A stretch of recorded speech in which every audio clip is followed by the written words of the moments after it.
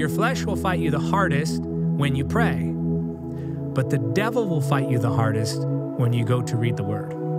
The flesh dies in prayer. The enemy is defeated by the word. So your flesh will squirm when you go to pray, but the enemy will assault you with everything he has when you go to read the word. It's your first line of defense, because without the word, you don't know what to pray. You don't know what you can pray. You don't know your authority to pray. Without the word, there's no fuel for your prayer life. There's no revelation for your prayer life. The word is where it begins.